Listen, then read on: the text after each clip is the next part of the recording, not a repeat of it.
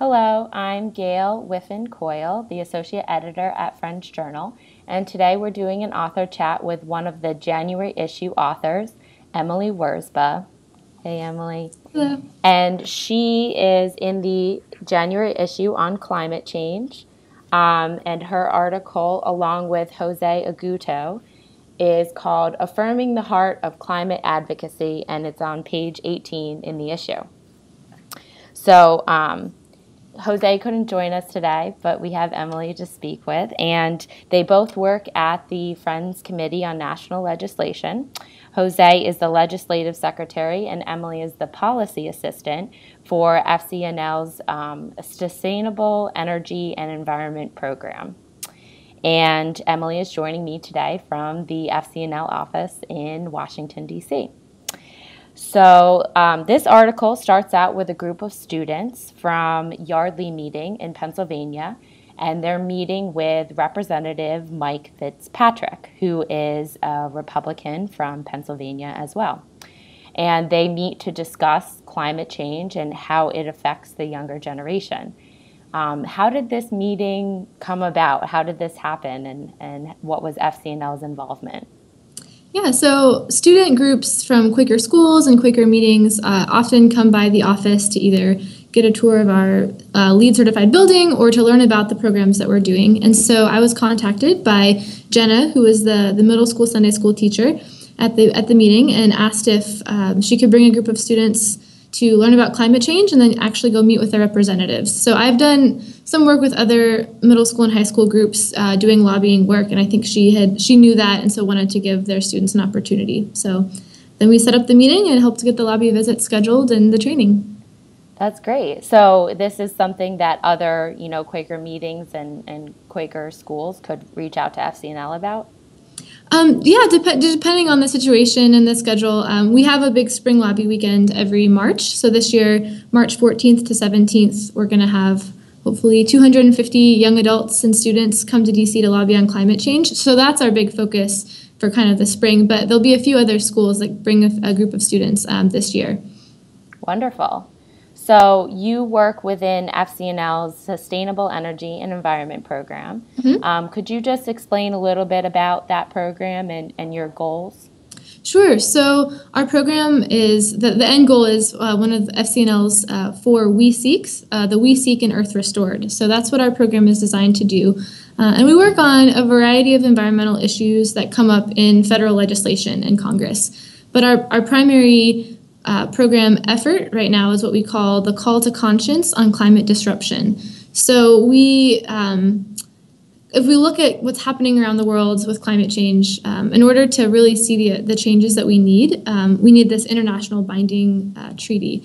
But we can't really get there because the U.S. and other countries aren't willing to make those agreements. And so when we look at the U.S., it's really Congress that's preventing the U.S. from moving forward on climate action. So we've really kind of narrowed it down to how do we get there to be bipartisan action in Congress on climate change? Because until we have that, it'll be really difficult to pass meaningful and viable climate legislation like a price on carbon and other mitigation efforts. So if our goal is to kind of get this bipartisan acknowledgement that climate change is happening, it's human-induced and is already occurring, that we have to accept the science. So our effort is to help put together interfaith delegations and help people of faith and other community members across the country raise their voice in a moral and faith message and ask their legislators questions like, what is the world that you wish to leave to your grandchildren? And what's the legacy you wish to leave on this issue? What does your heart tell you? So really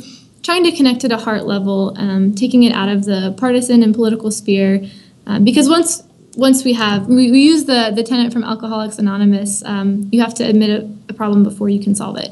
So that's kind of our goal. And so our main legislative goal for this year is to get a bipartisan congressional resolution in Congress that just states the science of climate change and commits to some kind of legislative action, although we don't expect this resolution will suggest the right path forward.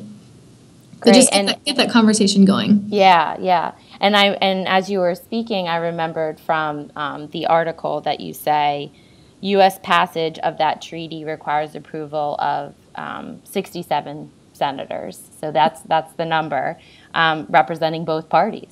So that's what you're shooting for.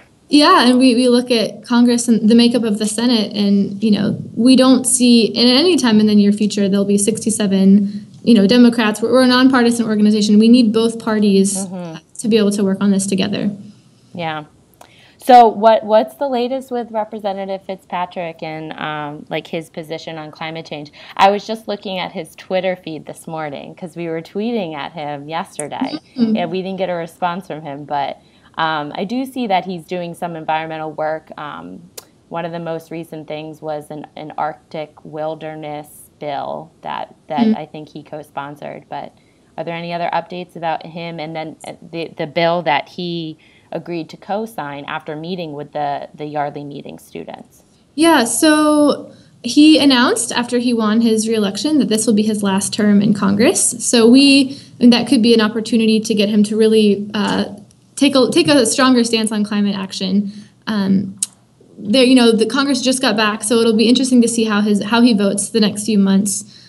He's one of the few Republicans in the House that has voted on a series of green votes this year. So the League of Conservation Voters has a score that you can look up to see what percentage of their votes were the green or climate-friendly vote. And he has one of the highest scores for 2014 for Republicans. So I think we're going to continue to try to encourage him to take stronger climate action. I know the Prepare Act, the bill that he co-sponsored, by the end of the year, it had 5 Republican co-sponsors and 11 Democrat co-sponsors. The bill, I don't think, has been reintroduced yet this Congress, but we're going to be working with the lead sponsors of that bill to figure that out and continue to support all sorts of bipartisan legislation that's climate related. Okay, great. So I want to end with a quote from the article that really stuck out to me, and I'm going to read it. Okay. This dark time is an opportunity to practice our faith in democracy like never before. We must remember that politicians don't create political will, but respond to it.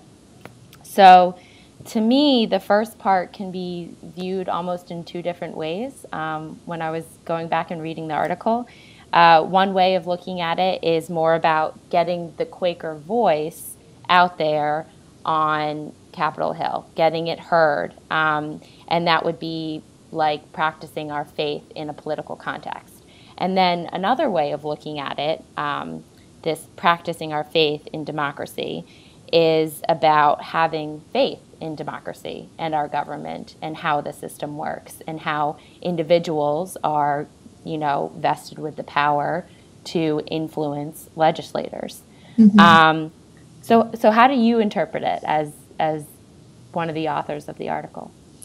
Definitely both ways. I think you're absolutely right that it's so important that Quakers across the country make that connection, and so many have done such a wonderful job about this. I mean, our work comes from our network of Quakers across the country. That's where our success comes from. But recognizing that the faith voice and speaking from a place of faith is so important and really has this really unique role to play in Congress right now, because that's a uniquely nonpartisan voice that can, speaking to another member of Congress's faith. So even if you disagree with their stance, where's that of God in them? How do you connect with them? And it's really that place of faith that allows you to do it. So that's very important. And then to the second way of interpreting that phrase, we have to not give up on democracy. And I know, especially this new Congress is more partisan and gridlock than ever, but this is when our voice matters more than ever. And, we always say you can get frustrated and overwhelmed and just give up,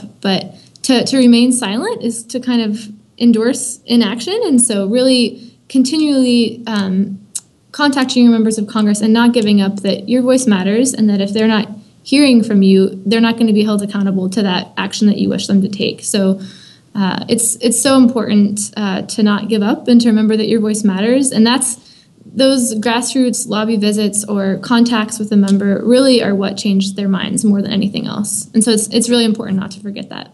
Yeah, and you were actually speaking to the second part of that quote, that politicians don't create the political will, but respond to it. And I feel like that, when I read that, I was like, oh yeah, that is so important to remember. Yeah. And I'm sure FCNL is saying that point over and over again to their supporters and pushing for that empowerment.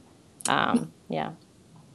Yeah, definitely. And I mean, we look at what's happening in the next 2 years on climate change, and we don't believe that a viable presidential candidate from either party in 2016 will be able to ignore climate change. And so how do we get there? And I really see a lot of room for progress in the next 2 years. There are numerous bipartisan environmental bills that will hopefully be reintroduced soon. I think there was a new Yale opinion poll released this week that said over 50% of Republicans think that carbon dioxide should be regulated as a pollutant. So I think public opinion is shifting on this. I think Congress is going to have to shift on this. And so really putting your voice in action is what's going to make that happen. Great. Well, that's all the time that we have today. Thank you so much for joining with me today. And you can read Emily and Jose's article in the January issue on climate change. Emily joins us from FCNL, and we'll put a link to FCNL's website if people want to go learn more about what the organization does, and specifically more about the Sustainable Energy and Environment Program. Great, thank you. Thank you. Bye-bye. Bye.